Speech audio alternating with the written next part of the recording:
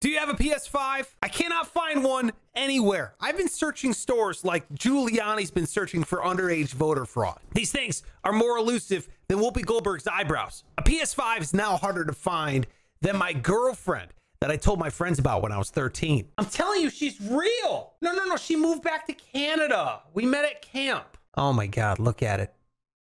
It's gorgeous. So tall and white on the sides and black in the middle.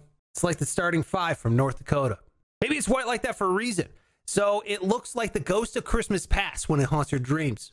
And trust me, we're all Ebenezer screwed on this one. Nobody's getting one of these things for Christmas this year, except for spoiled children, which as a grown man, I'm extremely jealous of. Giving a kid a PS5 for Christmas is a complete waste. He's not going to fully appreciate it.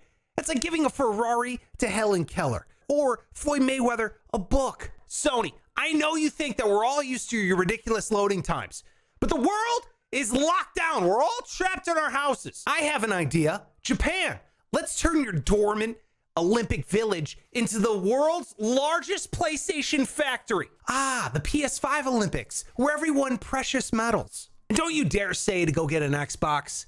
I don't want sloppy seconds like your ex's box. I have more sense and control than that. I have what you call dual sense controller.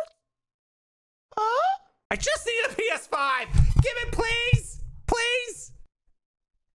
That's what I'm talking about.